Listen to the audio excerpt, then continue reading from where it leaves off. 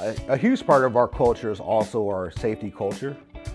What's unique about us, and I know every company says, hey, safety is our #1 priority, but for us, our safety culture is something that's unique. It's not a system that allows us to go looking for people to do wrong or catching people being unsafe.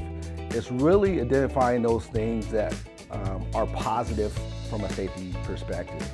Making sure that people are working safe, that the environment around them is safe, and that people exemplify the best behaviors and recognize when people are doing those as well.